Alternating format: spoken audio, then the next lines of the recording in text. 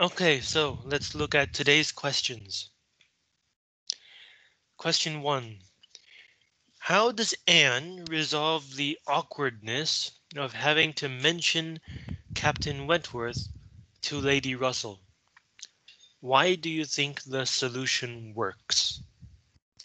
So, after returning from Lyme, uh, Anne goes back to Kellynch to stay with Lady Russell. And so she, of course, has to report to Lady Russell what has happened at Lyme, Louisa's accident.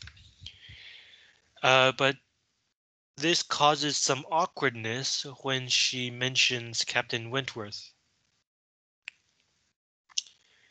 Um, why? And how does she resolve this? How does she get over this?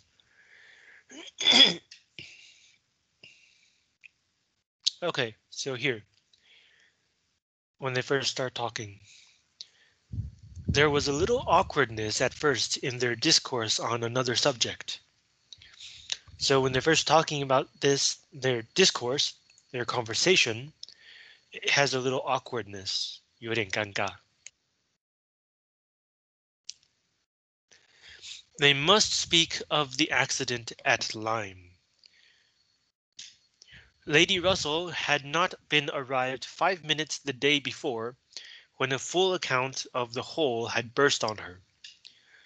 So the previous day, Lady Russell had just arrived back at Kellynch Lodge, and she had barely gotten there when someone burst in and gave her a full account of exactly what happened, the whole thing. Now, to say burst on her, of course, does not necessarily mean that someone actually burst in to tell her. Maybe it was like a servant or something, reporting on what she had missed, the important news, told her the whole thing without her having to ask. That's what this means, to burst on her. She didn't ask for it. She wasn't prepared for it, but she had already heard the whole story. But still, it must be talked of. Here it means between Anne and Lady Russell. She, Anne, must make, Lady Russell must make inquiries, which means she has to ask into what exactly happened. To inquire means to ask. In American English, this would be spelled beginning with an I. In British English, it begins with an E. She must make inquiries. She must regret the imprudence.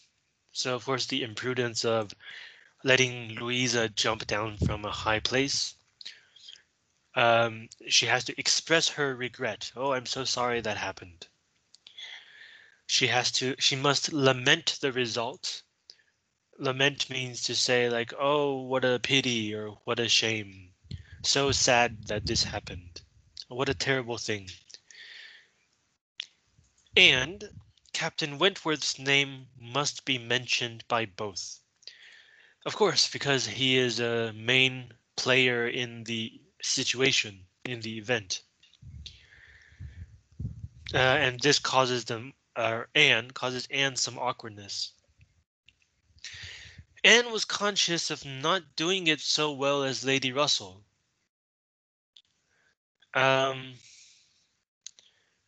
So why does this cause Anne such awkwardness? Well, the next paragraph tells us. We'll get to that. Um, so Anne was aware of not doing it so well as Lady Russell, as of not being able to mention Captain Wentworth and not look or feel awkward.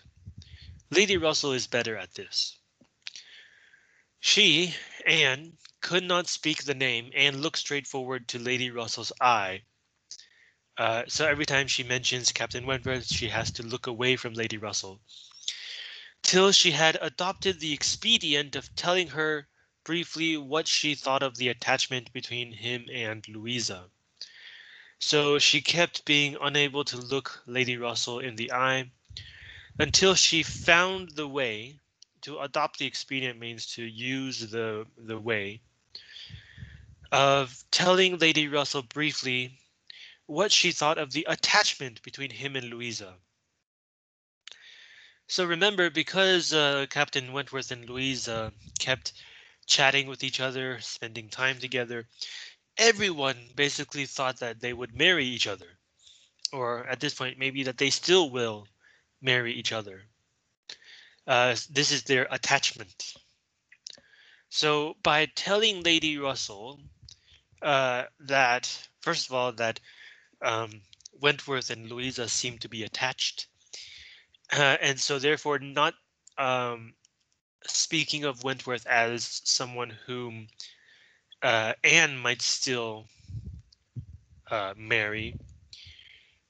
When this was told, his name distressed her no longer, because it's no longer awkward if uh, the two are still single, are both single, and not together, and things like that. It's just very awkward. But if they can talk about Wentworth with Louisa, then Anne is no longer involved, so she no longer has to feel awkward. But why, aside from the particular history between Anne and Wentworth, why specifically does Anne find it awkward to talk to Lady Russell about this? The next paragraph tells us, Lady Russell had only to listen composedly and wish them happy. So when Anne mentions that Wentworth is with Louisa, Lady Russell only has to wish them happy. She doesn't have to give her own lengthy opinion about this situation. But internally, her heart reveled in angry pleasure, in pleased contempt, that the man who at 23 had seemed to understand somewhat the value of an Anne Elliot should 8 years afterwards be charmed by a Louisa Musgrove. So this is a very interesting sentence. What it means is Lady Russell, of course, thinks that Anne is the best woman, and of course better than Louisa.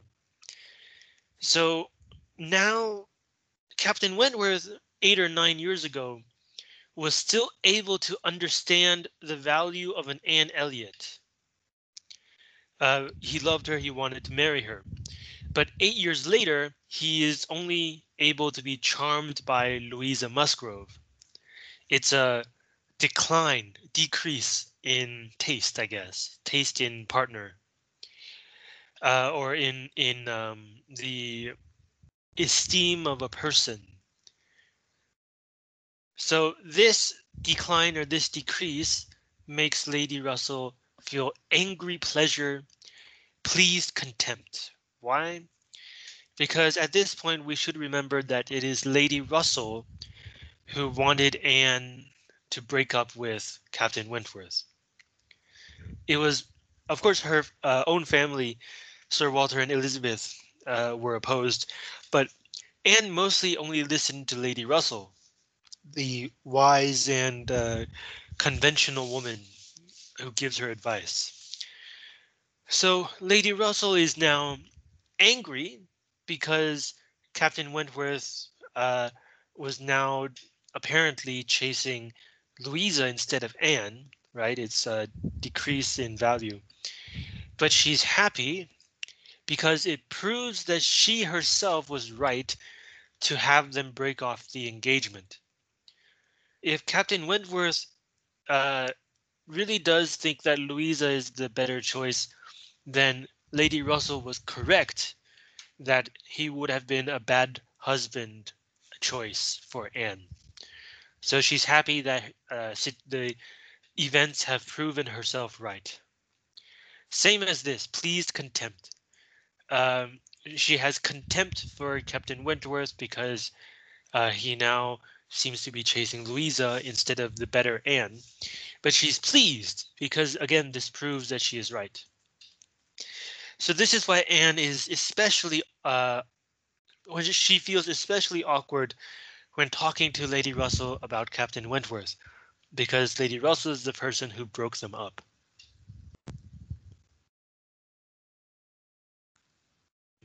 Where's the...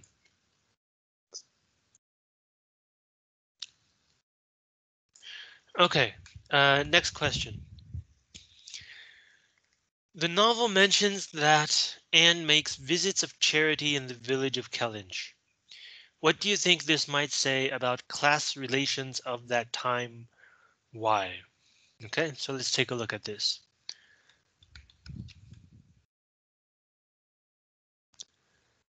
Let's see, where is it? Okay.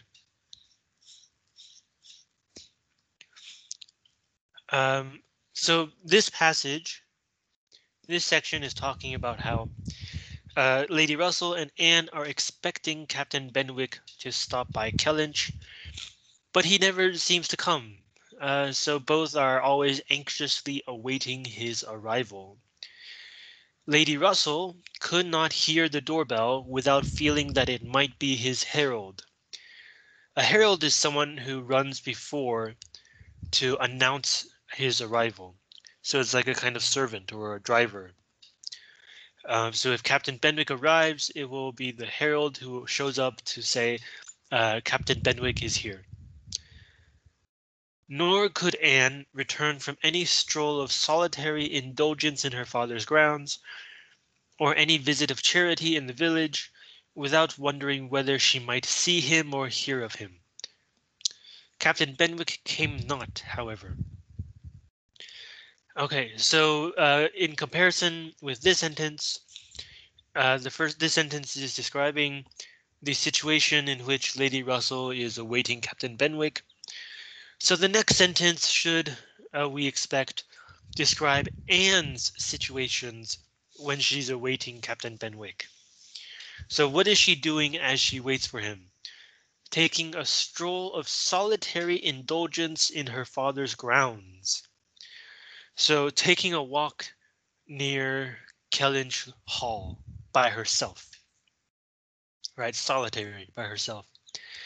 And it's an indulgence, 纵容自己, because Kellynch Hall is now no longer the place where she and her father live, right? It's where Admiral Croft and Mrs. Croft live.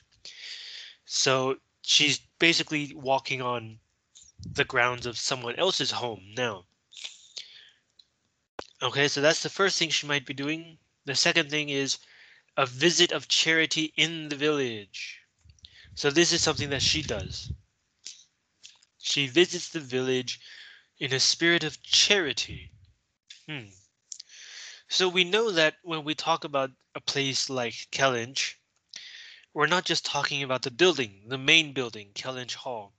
We're also talking about the building for guests, Kellynch Lodge, where Lady Russell lives. And we're also talking about the farmland and the homes that are rented out by the farmers. And apparently it also includes a village. Apparently there's a village in Kellynch as well, where the common people gather for business and market, things like that. But all of this is owned by Sir Walter because he's a noble. He's from the upper class. All the land belongs to him. So in this system, the feudal system, as we mentioned last week, 封建制度, the noble who owns the land also has a moral obligation to take care of the people who live on the land. So in this case, that would be the villagers and the farmers. So the noble, Sir Walter, is supposed to like go around once in a while to see what his people need, to see if he can help them out in some way. But we know that Sir Walter is incredibly vain and selfish, so it looks like Anne is the person who does this. And it's a visit of charity, which means kindness, 施舍. not a visit of duty. Because, as I said, the noble has a moral obligation to do this, but not a legal obligation. So this is getting into the second part of this question, right? What do you think this might say about class relations of that time?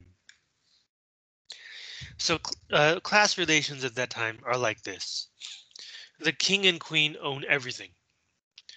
And they might, um, in order to help them uh, govern well or like to take care of the country better, would give titles and land to like family members or people who did something important for the country for themselves. And so so it's a classic feudal system, right? Where nobles are each in charge of different parts of the country, but they all have to obey the king and queen. Now, today in a democracy, we have something similar where a politician is supposed to take care of his or her voters. So the politician will hold meetings or like town hall gatherings to hear what the voters need or if the voters have any ideas about government policy. But we don't call them visits of charity because we expect them to do this. It's part of their job. That is a duty, right? We vote for them, we choose them to enter government for us, and therefore they should respond to what we need. But back in the days of the monarchy, that's not true. Today, most of us, I shouldn't say most of us. Today, the general idea is that the most important class is the middle class, because the middle class are the people who are most affected by government policy, including taxes, right? The working class may not make enough money, or I should say the lower class may not make enough money to worry about taxes, but the middle class usually does. And so if the middle class are the main group of voters, then the government has to pay particular attention to what the middle class wants and needs. But back in those days, the main class or the most important class was the upper class, right? Royals and nobles. The country, the government were all the under the care and responsibility of the upper class. We could say that the country belonged to them. Now, at the time, there was already a parliament in England, but it worked differently than it does today. Parliament at the time was chosen by the Queen and King and the Prime Minister to so like today we England votes for its representatives in Parliament, but back in those days it was the King and Queen who chose and assigned people, nobles from each region to enter Parliament. Today, when we talk about the government of the UK, we talk about the Prime Minister, the ruling party. But during the days of the monarchy, the Prime Minister was simply in charge of executing the king's policy, taking care of the country's business so that the king didn't have to worry about everything day to day. Right? It takes a lot of people and a lot of details to run a country. You can't put that all on one person. So even during the monarchy, there was a government, a civil service of government workers under the guidance of the chosen prime minister who took care of the daily business of the government and who was in charge of carrying out and implementing the policies and directives of the king and queen. So on the surface, it looks like the government structure is very similar to today, but the the emphasis and the way that people are chosen was very different, right? Today we focus more on the middle class, but in those days it was the upper class who was the most important. And we can see this change in that one word of charity. Okay, let's see. Uh, Next question. Hold on, let me yawn. Okay, question 3. What values do you think Mr. Eliot's apology to and reconciliation with Sir Walter might appeal to? Why do you think the unfeudal tone of the present day might be a bad thing? Okay, sorry. So we have not yet talked about feudalism, 封建制度, but I guess we just talked about it. Okay, so this question is asking when Mr. Eliot finally shows up to apologize to Sir Walter, how does he do it? What does he say that helps make Sir Walter accept his apology? Right, when we apologize, we're not simply saying I'm sorry. We're also trying to repair our relationship with the person that we're apologizing to. So the best way to do this is to appeal to some kind of values or ideas that the other person might agree with to form like a common basis, a shared basis for continuing the relationship. So what kind of values does Mr. Eliot invoke or appeal to in his apology to Sir Walter? Okay, so let's take a look at this. 91, 92. Hang on. The second question, why do you think the unfeudal tone of the present day might be a bad thing? We can answer this directly, right? We just talked about how the government of that time was a feudal government, 封建制度. According to that social logic, feudalism is good, right? It's the logic of the upper class, all of these nobles forming relations with each other, hoping to approach the king and queen. So it's a if that was the main social logic of the time, then its opposite would of course be a bad thing for these upper class people, right? The unfeudal tone of the present day is sort of complaining about how society more and more does not behave according to the logic of feudalism. We'll see this in more detail when we look at the novel 91, 92. Okay.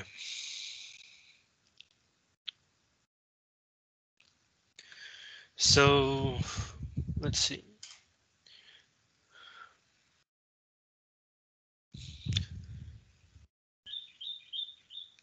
Okay. Mr. Eliot had been in Bath about a fortnight, which means 2 weeks.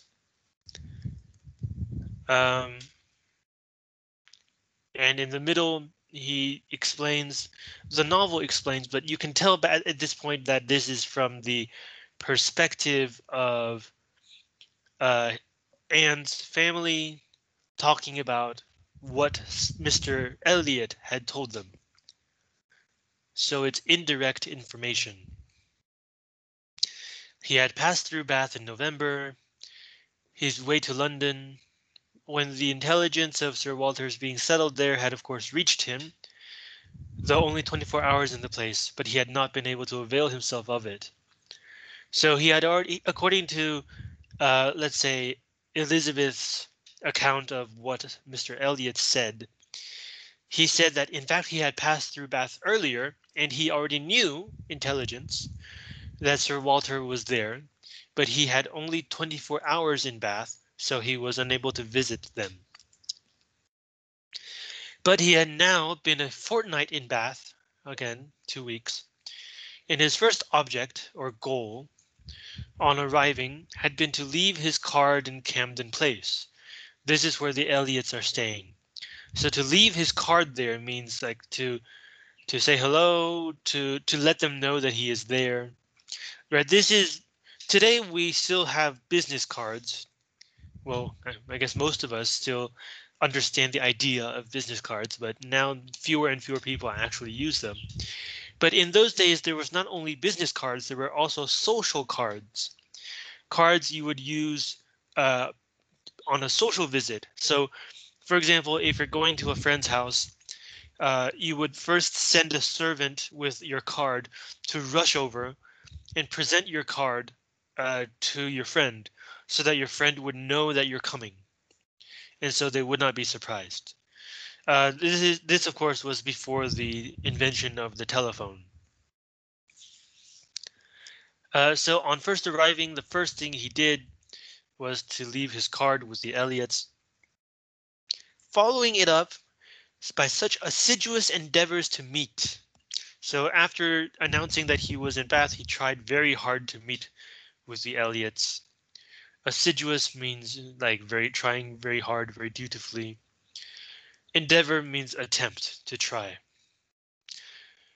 And when they did meet, by such great openness of conduct, such readiness to apologize for the past, such solicitude to be received as a relation again, that their former good understanding was completely re-established.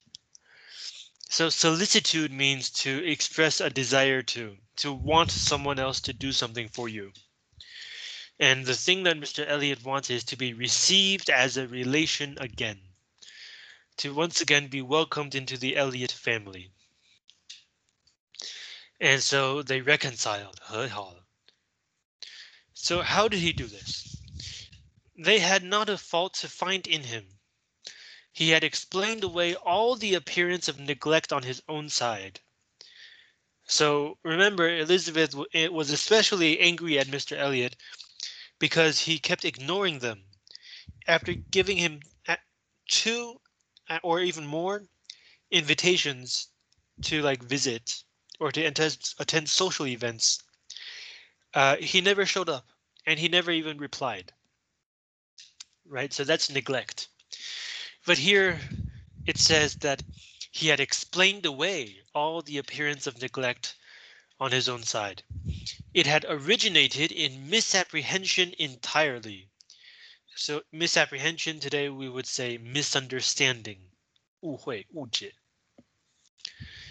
Entirely. This word entirely tells us that we have once again taken the perspective of Mr. Elliot. So this paragraph is from his point of view, right? This is the kind of thing you would say when you are apologizing for yourself, right? Or today we would say like, no, it was not that way at all. The at all is the same thing as this entirely. He had never had an idea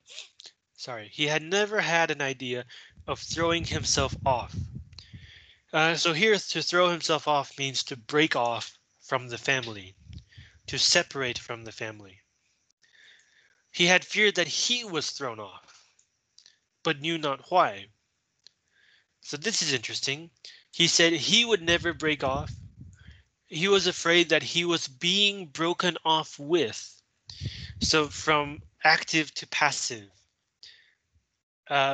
He was afraid that it was he who was being broken off with, but he didn't know why. And delicacy, which here means politeness, had kept him silent.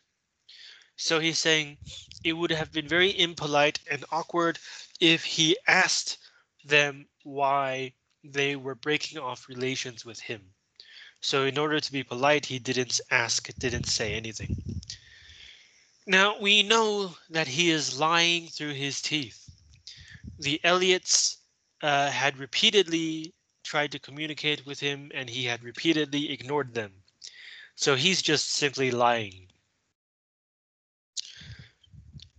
But he tells this lie and he is able to succeed in telling this lie because What the Elliots care about is to have him as a relation, as part of their family. It doesn't matter why previously he had left, and it doesn't really matter what he says, whether what he says is true or not. The point is that he wants to rejoin the family. And so since this is something that both sides want, the Elliots can be persuaded to accept him very easily. This is just like when the Elliots are renting out their home to the Crofts. Remember the first week we talked about their meeting? Their meeting succeeds basically because both sides already want to succeed. Same here. Both sides want Mr. Elliot to rejoin the family, so his apology is very quickly accepted. But let's continue to see how he actually apologizes. So first he says, I didn't want to break off. I thought it was you breaking up with me. Upon the hint of having spoken disrespectfully or carelessly of the family and the family honors, he was quite indignant. Remember, this is the second thing Elizabeth complained about, that she had heard that he was talking disrespectfully of the Elliots. So when this is mentioned to him, he was very indignant. 义愤填膺,愤慨. He, who had ever boasted of being an Elliot, and whose feelings as to connection were only too strict to suit the unfeudal tone of the present day. So this, of course, is his own protestations, his own uh, declamations, profession of loyalty to the family. He had ever boasted of being an Elliot. Boasted, of course, means he's proud of. Now, the word ever here means always, but in modern English today, we don't use it like this. In English today, the word ever means at least once. Have you ever read Jane Austen? Which means, have you read Jane Austen before at least once? So it no longer means always. So he was always proud of being an Elliot, and his feelings as to connection were only too strict, which means the feeling towards connection here means family connection. So if his feelings toward connection are strict, it means that he believes that family will always be connected, and family connections are always more important than non-family connections. These are too strict to suit the unfeudal tone of the present day. So here what he's doing is he's creating a contrast, a comparison between his own values and the values of that time, of that society that are growing ever less feudal. Is it true? No idea. But Mr. Elliot, by saying this, creates a situation where his own values are seen as better, right? He's giving us a bad situation and comparing himself to that situation in order to make himself look better. By pointing out the unfeudal tone of the present day, he was kind of saying the things that you thought I was doing to the family maybe are not that surprising because of the atmosphere of society today.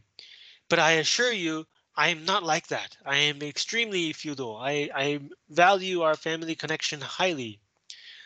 Right? He's comparing that contrast, that difference. He was astonished indeed. Surprised that people would think this about him or say this about him. But his character and general conduct must refute it. So here he's saying, if you look at his character, right, his personality, and you look at what he does, his actions and words and behavior, you will see that these rumors are false. They must refute it. He could refer Sir Walter to all who knew him. Ah, so in modern English we would say, if you don't believe me, ask anyone who knows me.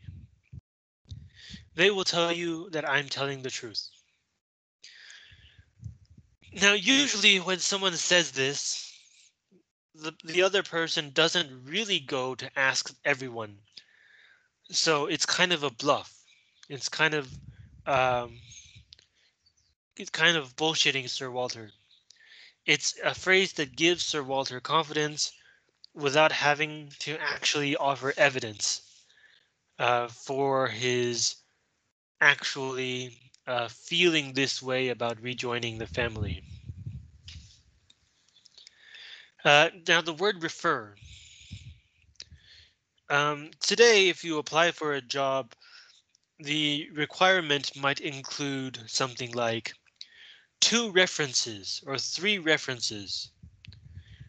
So what this means is, as exactly as this word is used here, people who can recommend you, or people who can describe your good personality and you know describe why you are a good candidate for this job. So the word reference, the noun, used to refer to, haha, refer to, used to mean what today we would call letters of recommendation. So references can refer to the people, and it can also refer to the letters that these people might write for you when you're applying for a job or like for graduate school or something that requires references. Okay, continuing. And certainly the pains he had been taking on this, the first opportunity of reconciliation, to be restored to the footing of a relation and heir presumptive, was a strong proof of his opinions on the subject.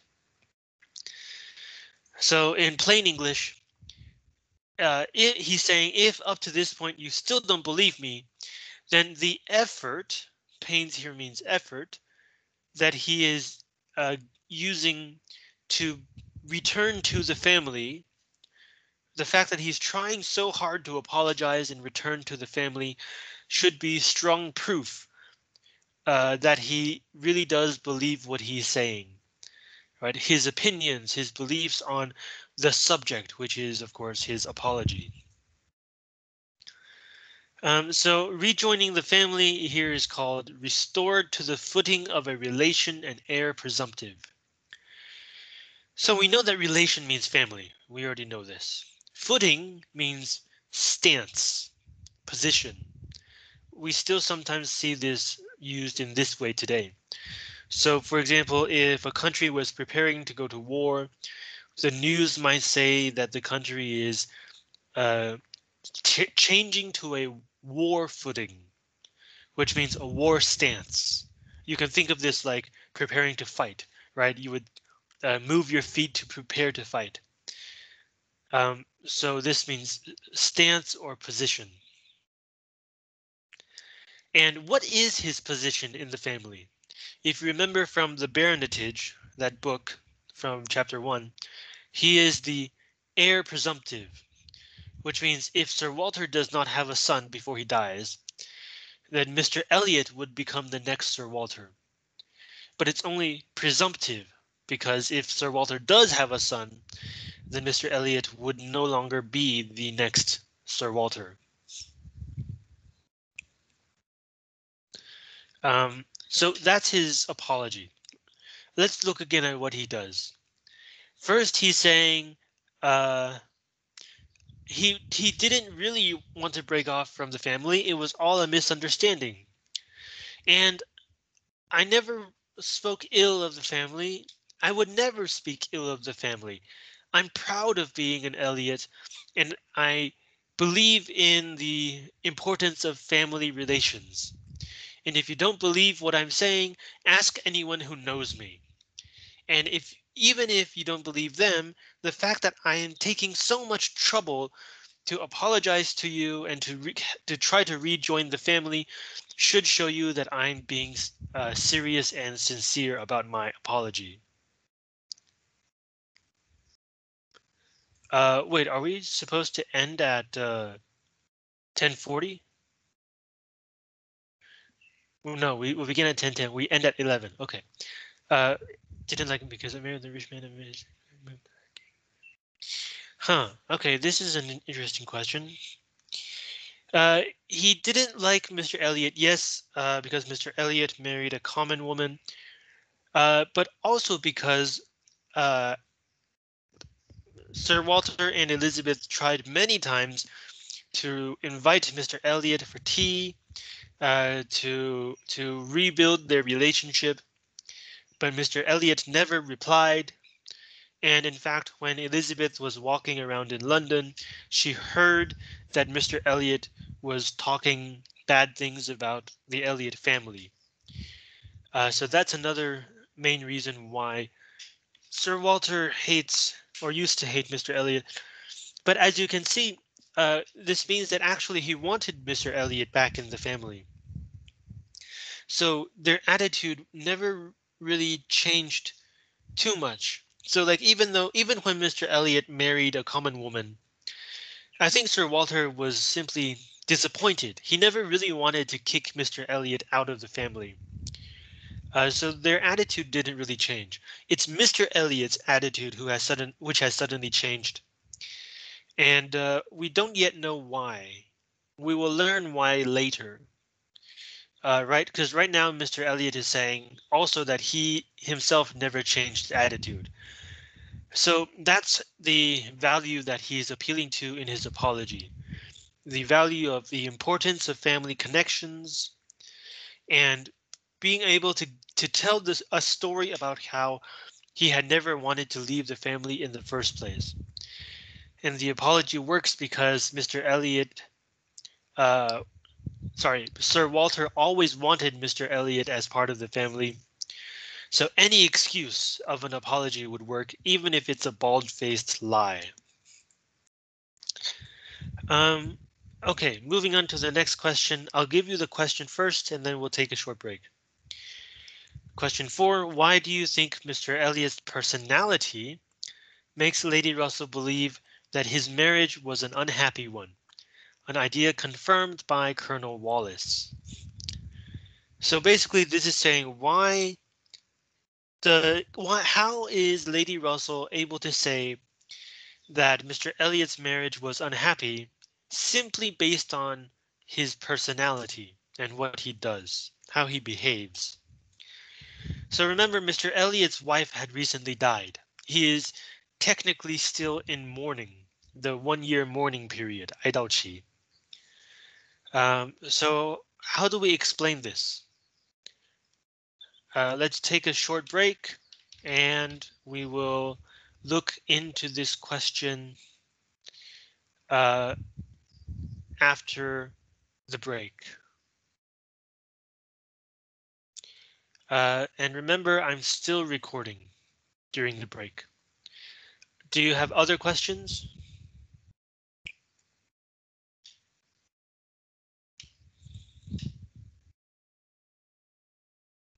Okay, so let's come back after the break.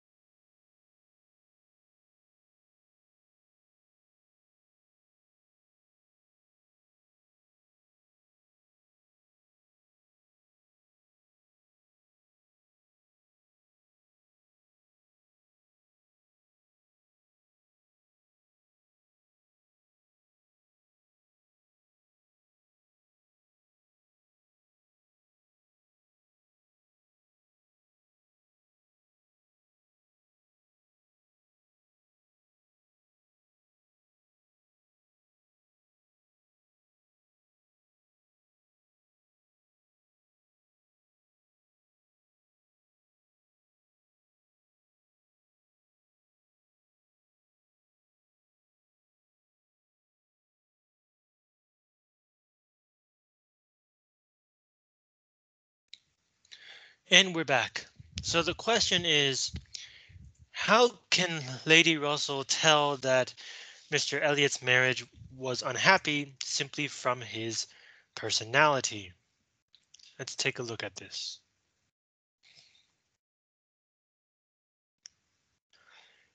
So here, this is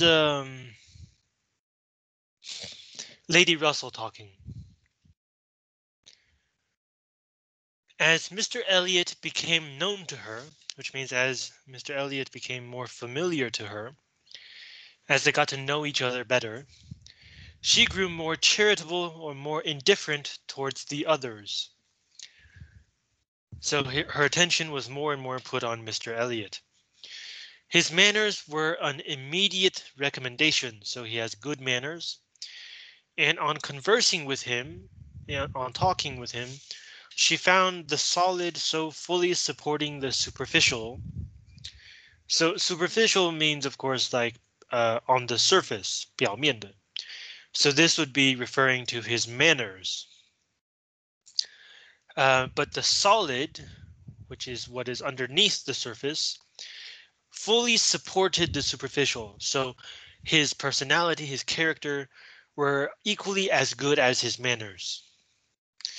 That she, Lady Russell, was at first, as she told Anne, almost ready to exclaim, "Can this be Mr. Elliot?" and could not seriously picture to herself a more agreeable or estimable man. So remember, we said estimable means from the word esteem, which means to appreciate or to value. So estimable means valuable or like good, basically. Worth it. Worthy. Everything united in him.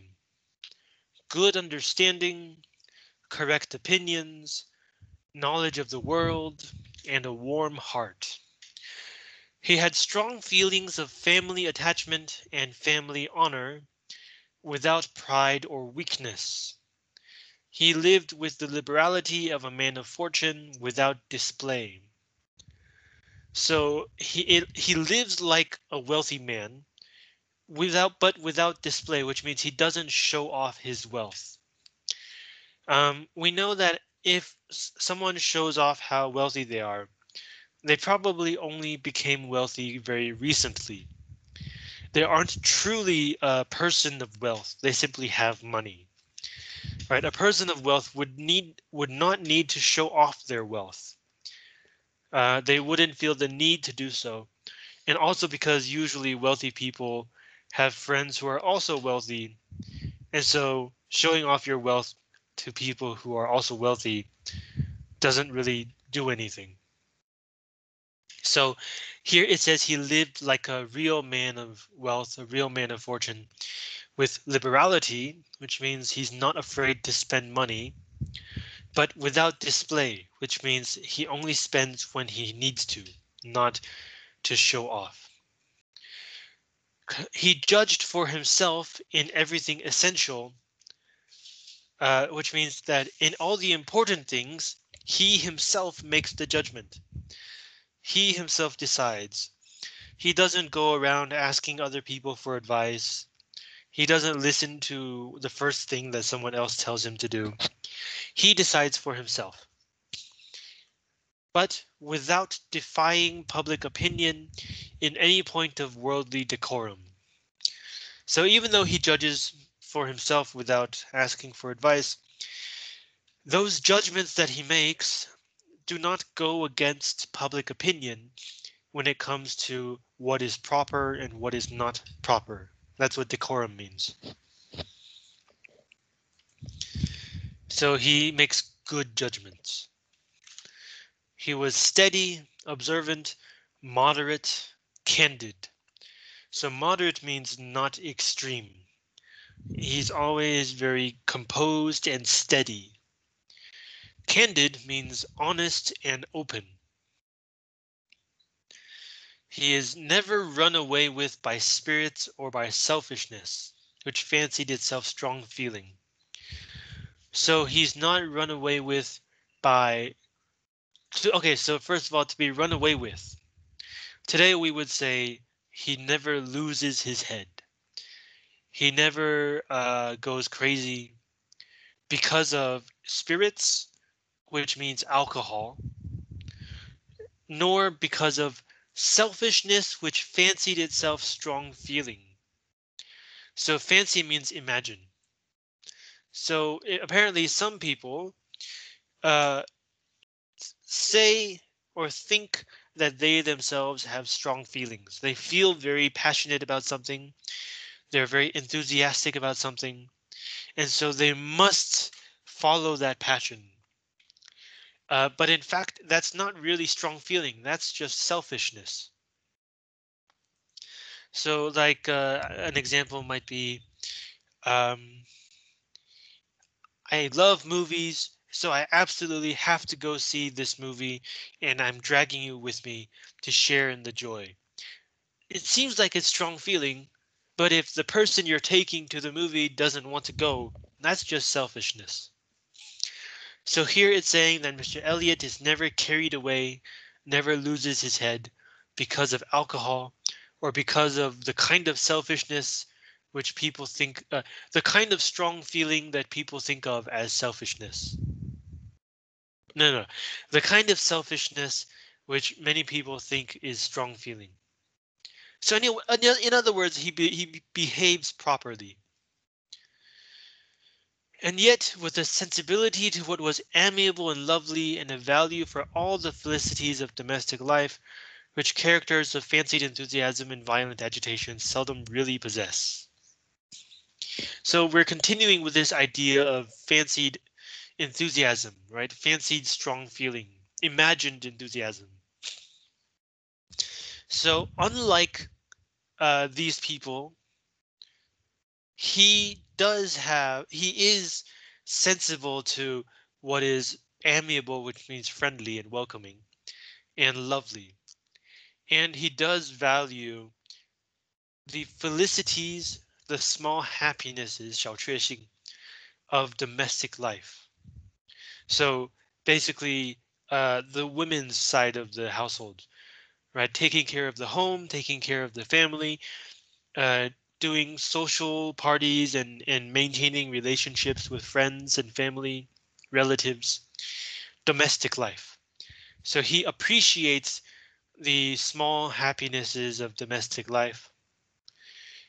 And this is something that those people who have fancied enthusiasm or even violent agitation, these people seldom really understand these things.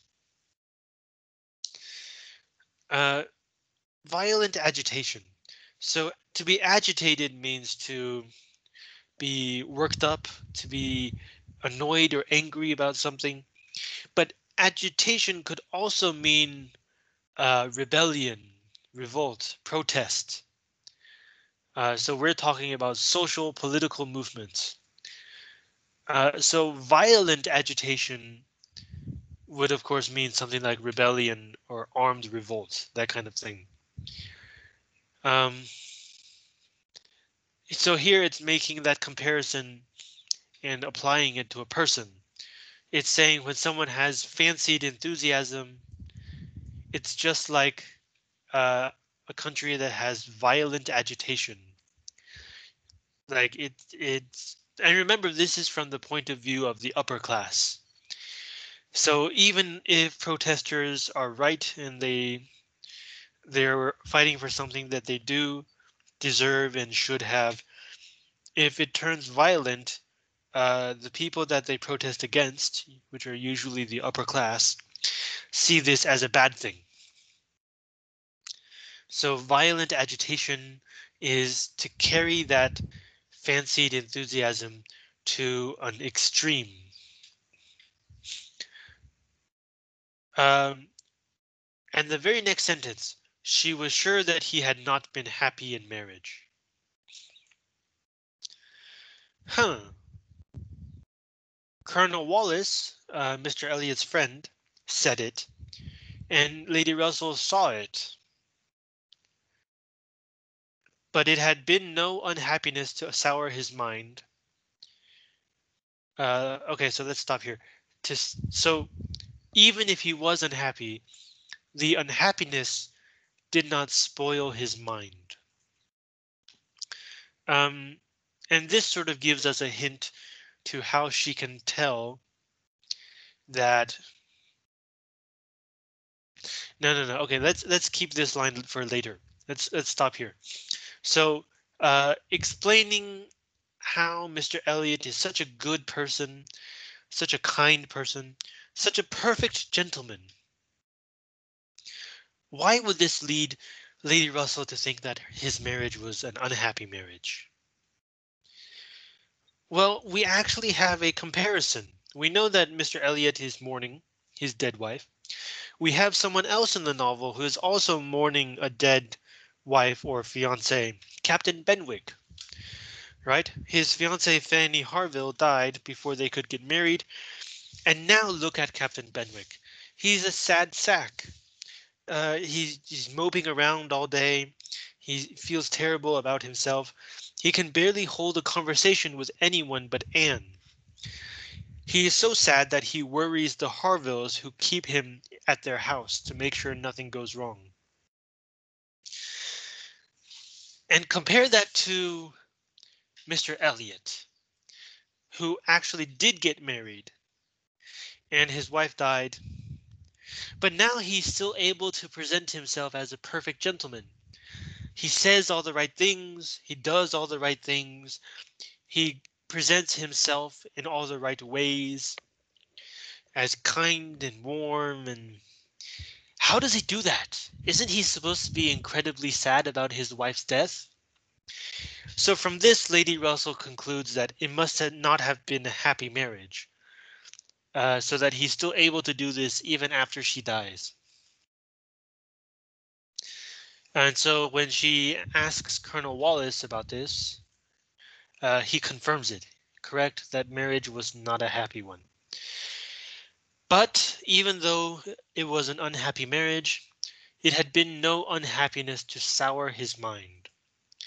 So um, sometimes people will think that if they get out of a bad relationship, everything will be back to the way it used to be. That's not true. Time does not go in reverse. You cannot erase what has happened from your life and from your experience. So much more often, when you see someone who has recently gotten divorced or gotten out of a marriage that was terrible, they're no longer the same person. They are sometimes filled with bitterness, regret, anger. So that's what she means when she says that the unhappiness sours or did not sour his mind, did not ruin his mind. To sour means to go sour. Today we use this to talk about milk that goes bad. If milk goes sour, that means it goes bad. So his mind had not gone bad. His mind had not ruined. The unhappy marriage had not ruined his mind. Um, it seems to me there might be a slight contradiction here. The same evidence that she uses to judge his marriage to be unhappy is the same evidence that she uses to judge that his mind had not been soured by the marriage. So is it one or the other? No, there is no contradiction. Sorry. No, because it is a fact that he was married. So yeah, this is a logical conclusion. He appears fine, so the marriage must have been unhappy, but he is not overcompensating. He's not trying too hard to be a perfect gentleman. He gets it just right. So his mind is still healthy and working well. Okay, next question. Anne says that I suppose I have more pride than any of the other Elliots. Do you agree? Why or why not? Okay, so we know about what kind of person Anne is. Why would she say that she has more pride than Sir Walter, more pride than Elizabeth? Here, I suppose I have more pride than any of you.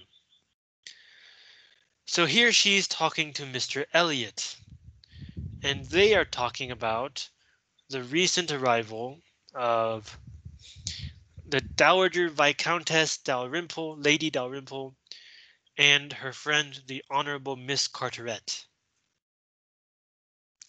So these two people have recently arrived in Bath, and they are, or at least Lady Dalrymple is socially important, right? She's not just a baronet, marquess, wife of a baronet, or something. Like, remember, Sir Walter is a baronet, which is a very low title. But Lady Dalrymple is a dowager viscountess, viscountess. So, okay, a count is a very high title. A viscount is slightly lower than a count. And a viscountess is the viscount's wife. A dowager is the mother of the viscount or his wife. So Lady Dalrymple is not just a viscountess; she is the mother of the current viscountess. We see the word dowager most often when we read about Chinese history and we read about Cixi Taihou, who in English her title is the Dowager Empress, because she is the mother of the emperor. And the Honorable Miss Carteret. So the word honorable tells us that Miss Carteret is not a noble. She's a common person. I think that's right. Sorry, I'm not British. I'm not too familiar with how royalty works. But anyways, Lady Dalrymple is royalty. Sir Walter is also royalty. So they are related, are cousins. And because Lady Dalrymple is so socially important, we know that Sir Walter cares about this kind of thing, so he tries very hard to form relations with Lady Dalrymple to get her acknowledgement that they are related, because that acknowledgement would make Sir Walter more socially important. But here's the thing. It turns out that yes, Lady Dalrymple and Miss Carteret are important, but they have terrible parties. They have terrible conversations. It's just so boring to be around them. So here Mr. Elliot is talking with Anne about how everyone in Bath wants to make the acquaintance of Lady Dalrymple and Miss Carteret, wants to form relations with them. Everyone except for Anne. And we know that this is because Anne doesn't really care too much about social importance. She cares more about if people are good, if they have good conversations, if it is worth her time to be around them, to spend time with them. So in Anne's eyes, Lady Dalrymple is not something who is worth knowing. But everyone else thinks the opposite. And that's why here she says, hang on. That's why here she says, I suppose I have more pride than any of you. She's the only person who does not care about Lady Dalrymple. And I guess that it could be seen as a kind of pride, sure. Um, but it's a different kind of pride from the pride of Sir Walter and Elizabeth. Remember, they care about social relations, social importance.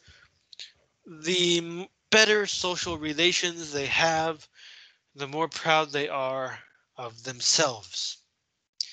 It's the same kind of pride that most of upper class society had at the time. Now, of course, Sir Walter and Elizabeth have more of that pride than most people, but it's the same kind of pride. Mary also, remember, Mary also has that kind of pride. She has to be treated better than common people because she is a noble.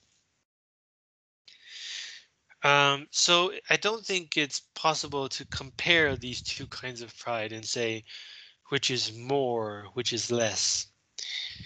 Right? Sir Walter, Elizabeth, and Mary are proud of their social standing and social situation, whereas Anne is proud of knowing good people, spending time with people that are worth spending time with. And so she doesn't care about social importance. I don't know if that's more pride. It's a different kind of pride. Okay, so those are the 5 questions. Up to this point, do you want to ask something? Something you don't understand that you want to ask me? Anything?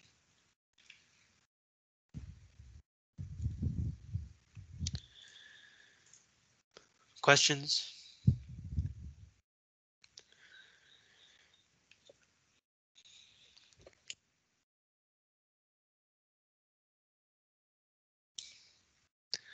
No questions? Okay, so let's jump back to the beginning of chapter 13. So remember, Anne had just left Lyme to return to Uppercross to take care of the young Musgrove children, while Charles and Mary remain with everyone else at Lyme to make sure that Louisa is still alive. I was about to say to make sure that Louisa is okay, but of course she's not okay. She's in a coma. To make sure that she does not worsen, she doesn't die. Okay. The remainder of Anne's time at Uppercross, comprehending only 2 days, was spent entirely at the mansion house. So comprehending here means including or having the parts of. It's the opposite of to make up. So this sentence also means 2 days made up the rest of Anne's stay at Uppercross. Today in modern English, we wouldn't use the word comprehend in this way. Instead, we use the word comprise, which means the same thing. So these 2 days she stays at the great house where Mr. and Mrs. Musgrove, the grandparents, live. And she had the satisfaction of knowing herself extremely useful there, both as an immediate companion and as assisting in all those arrangements for the future which, in Mr. and Mrs. Musgrove's distressed state of spirits, would have been difficulties. So, because of Louisa, Mr. and Mrs. Musgrove are in a distressed state of spirits, very upset, unable to think clearly, so hard to make arrangements for the future. And this is where Anne is able to help them. They had an early account from Lyme the next morning. Louisa was much the same. So this early account, I believe, is a letter from Lyme. Louisa was much the same. No symptoms were worse than before had appeared. Charles came a few hours afterwards. This is Charles Musgrove. Came a few hours afterwards to bring a later and more particular account. Remember, the word particular means detailed. He was tolerably cheerful. So, when talking about Louisa's accident, you can't really be cheerful. You can only try your best not to be too sad. So that's what the novel calls tolerably cheerful. So what does he say? The novel jumps directly into his perspective.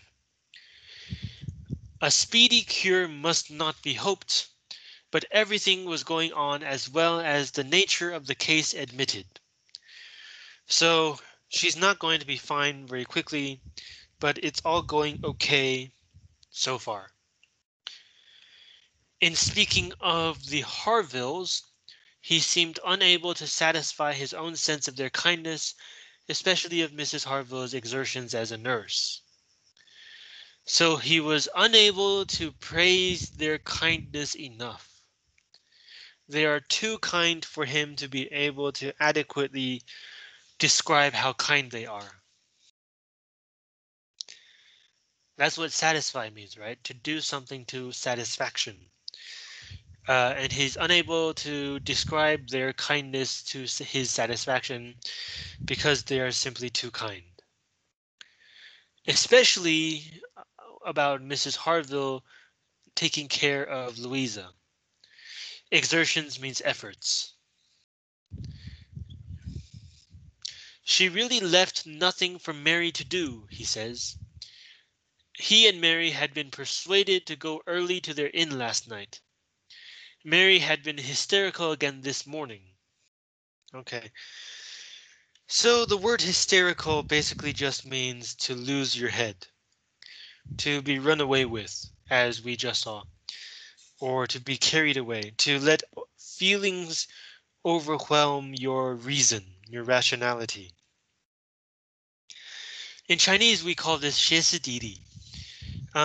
But I should tell you that the word hysterical today is not used very much because uh, it is it discriminates against women.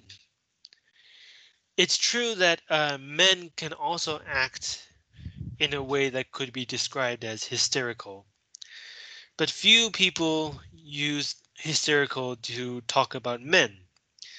And this is because hysteria, the state of being hysterical, was traditionally seen as involving uh, a woman's body in some way, like the uterus, 子宫, according to older medical theories.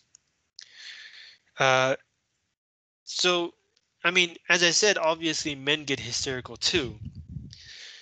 Um, but when a woman becomes hysterical, this is often blamed on the fact that she is a woman. So that's deeply unfair. And in psychoanalysis, 精神分析, Freud came up with a theory that it had something to do with a woman's mind or body or whatever. So it ended up whenever a woman it became hysterical, doctors tended to blame the woman instead of whatever was causing the hysteria, whatever was causing the woman to become hysterical. So now we don't use this word anymore because it's biased and prejudiced against women. But here it simply means that Mary had once again lost her head, had become irrational, overcome by emotion this morning. When he came away from Lyme, she was going to walk out with Captain Benwick, which he hoped would do her good. So when someone became hysterical, the medical cure was usually one of two things.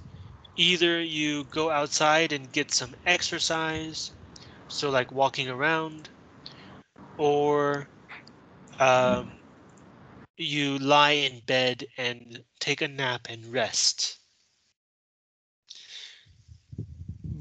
Not quite sure how effective these two cures were, but that was what doctors of the time told people who were hysterical to do. He almost wished she had been prevailed on to come home the day before. So to be prevailed on, to prevail means to succeed. To be prevailed on means to be persuaded. to come home the day before, but the truth was that Mrs. Harville left nothing for anybody to do. So this paragraph is also very interesting. On the surface, it looks like it is praising Mrs. Harville. She's such a good, kind nurse that Mary couldn't really find anything to help her with. But underneath this surface, we have descriptions of Mary being hysterical, having to take a walk with Captain Benwick. So in fact, it seems like Charles is kind of blaming his wife for once again uh, her nonsense.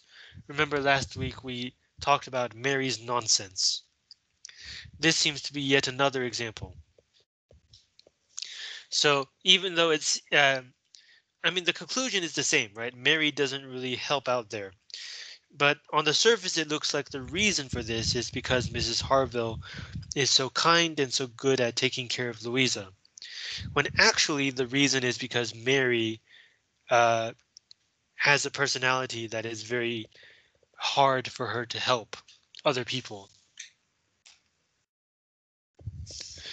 Charles was to return to Lyme the same afternoon, and his father had at first half a mind to go with him, but the ladies could not consent.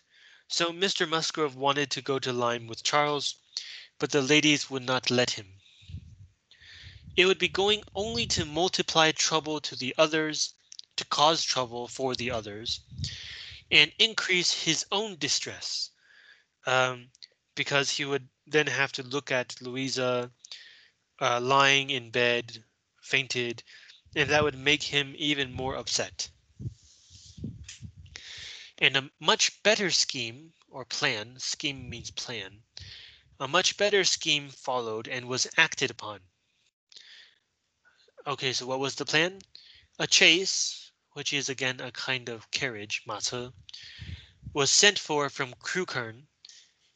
I guess Crewkerne must be nearby or something. And Charles conveyed back a far more useful person in the old nursery maid of the family. A nursery is where young children live in the house, where they sleep. And a nursery maid, therefore, is the maid who takes care of the children. So she is very good at taking care of people. Notice this grammar, a far more useful person in the old nursery maid. What this means is the old nursery maid is a far more useful person. We still use this kind of sentence today. We say something like, um, a good assistant in the person of his sister, which means that his sister is a good assistant. The idea is they're looking for this kind of person and they found this kind of person in a particular person. So in this sentence, they're looking for a useful person and they find a useful person in the old nursery maid. Kind of like how we would find someone in the living room, that kind of grammar, or in the dining room. So who is this old nursery maid who, having brought up all the children and seen the very last, the lingering and long-petted Master Harry sent to school after his brothers, was now living. Okay, so let's stop here for a second. So the very last, which means the very youngest child, is Harry, and even he is now sent off to school. He was lingering, which means he stayed at home for a long time. I guess that means he was much younger than his older siblings. And he was long petted, which means as when he was at home, people liked to pet him.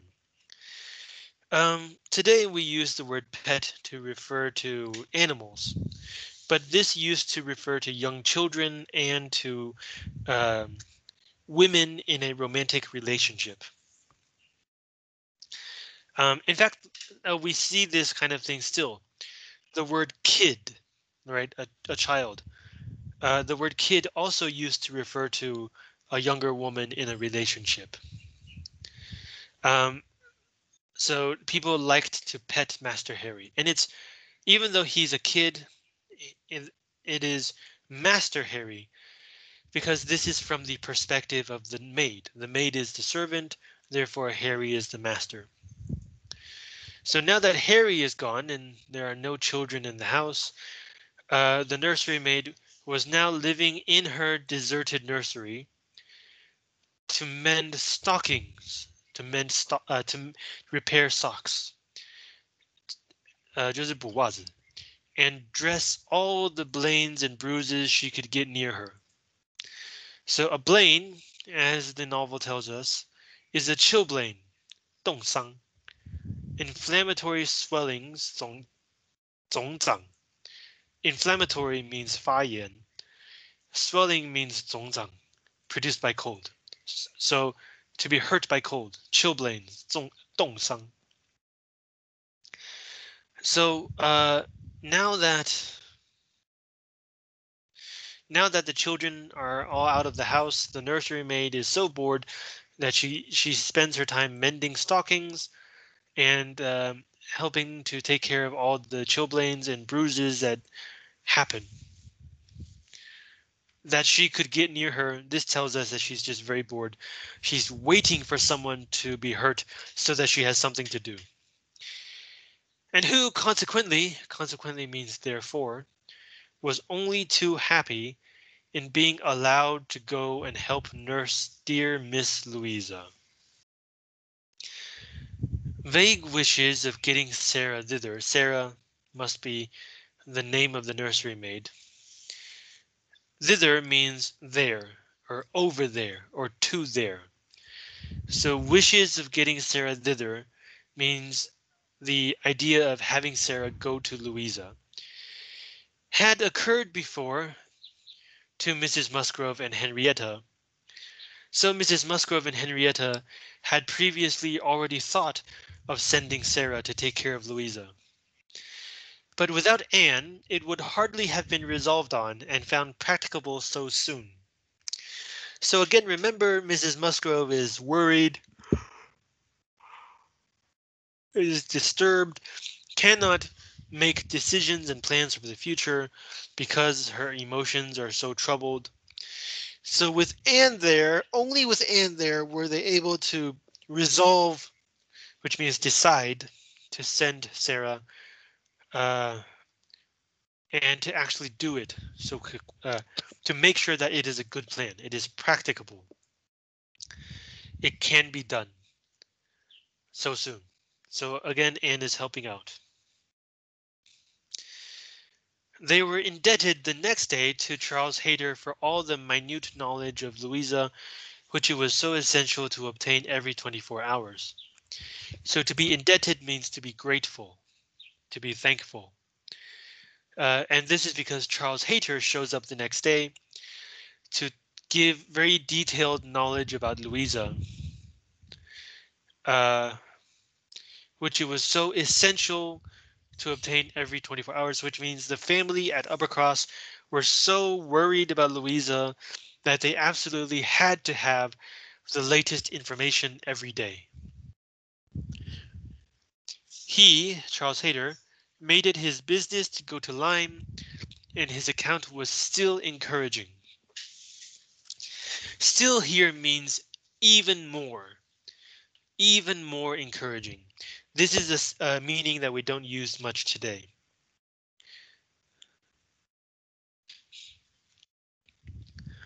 So Charles Hayter ran to Lyme and ran back with the news. And if the news is encouraging, that means it's not bad news. So what is the news? The intervals of sense and consciousness were believed to be stronger. So interval means a brief period of time. So apparently Louisa is not in a dead coma. She sometimes wakes up and then falls back asleep. And when she's awake, she's not always lucid or aware or reasonable or rational. So the short periods of time when she does have sense and does have consciousness, which means she is awake, or believed to be stronger. So it looks like she's getting a bit better every day. Every report agreed in Captain Wentworth's appearing fixed in Lyme. So up to this point, all the reports have been talking about Louisa. But finally, it says here that every report agreed that Captain Wentworth would, uh, he appeared set on staying in Lyme next to Louisa. This is important information. And it's why Jane Austen held this information back until the very last line. It's important for two reasons. First, it's important for everybody who believes that Captain Wentworth wants to marry Louisa. They're thinking, oh, he cares about her so much, he loves her so much. Of course he's going to stay at Lyme next to her. Um, when in fact we know that's not the reason. We know that Captain Wentworth is only there because he feels guilty. He feels guilty that he did not stop Louisa from jumping that last time. So he feels guilty about leading her to have this accident. So he's staying there out of guilt. I think at this point in the novel, I think the reader also thinks that Captain Wentworth is going to marry Louisa. So, I mean, if you look up the story on Wikipedia or like watch the movie, you know there's a movie, right? There's actually three movies, but apparently the best movie is the one directed by Mitchell. So if you want to watch the movie, you can look for that. I should warn you though, um, when you do watch the movie, because it's a movie and in order to save time and to make things more clear, it changes some of the details of the story. So when you take the final exam and you have to look for evidence, uh, the movie may confuse you. You may be remembering parts of the movie and not of the novel. So if you do watch the movie, please be careful about that. Okay, yeah, so if you know the story, you'll know that Captain Wentworth actually marries Anne. I think that's pretty obvious from the beginning of the story, right? The question is only how does he get to that point? So we kind of get the idea that he is not going to marry Louisa, but at this point, everyone thinks that he will. And the fact that he stays by Louisa's side um, just gives everyone more evidence in that belief. Because like Captain Wentworth is not family. This is the same logic as when he rescued Anne from the young child Walter. He's not family, and yet he's behaving like family. So the reasonable conclusion is that he wants to be family. He wants to become family by marrying Louisa. So that's the first important reason why this information is important. The second reason is because if Anne ever decides to go to Lyme again, she will know that he is still there, so she can mentally prepare herself. She won't be surprised by him. Okay, continuing. Hang on, let me yawn again. Why am I yawning so much?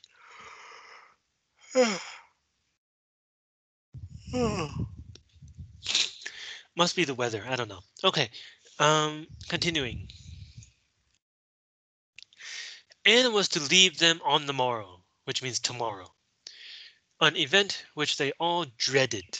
Nobody was looking forward to this. What should they do without her? They were wretched comforters for one another.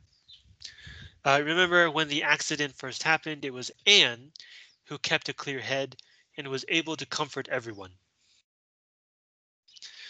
And so much was said in this way that Anne thought she could not do better than impart among them the general inclination to which she was privy and persuade them all to go to Lyme at once. So this sentence is also very interesting. Usually when someone says, "Oh, what would we do without you?" the polite thing to say would be, "Oh, you'll be fine. Don't worry about it. Go on. Don't worry about things." That would be the polite thing. And we know that Anne often does the polite thing even when she absolutely does not want to. But here, uh, her general inclination, which means her own opinion. Inclination means 倾向. So her own opinion, her own idea, which, and we know that this is her idea because privy means a secret knowledge, a private knowledge. So only she herself knows that she has this inclination. So it's her own idea, uh, agrees with the polite thing. She actually does want them to go to Lyme at once. So it's saying that faced with this situation, as so much was said in this way, when Anne is considering all the different possible things she can do, which one is more polite, Anne thought she could not do better than impart or communicate among them the general inclination to which she was privy, which means to tell them her own idea and persuade them all to go to Lyme at once. So it's very lucky of her that what she wants and what she should do are finally the same thing. And notice also this word persuade. Uh, they already want to go to Lyme. So the word persuade here is not actually changing their minds. It's kind of reassuring them, letting them feel like it's okay to go, to let them go. And I keep talking about this idea of persuasion or persuading because, first of all, it's the title of the book, so it's important. But secondly, oh, I don't know, it might appear on the final exam. Who knows? And so remember, persuade does not just mean to convince or to change someone's mind. It also refers to a kind of tendency or inclination, 倾向, that someone might have, a persuasion. And then finally here it refers to how uh, and makes them feel like it's okay for them to go to Lyme. Okay, so let's stop here. Let me stop the recording.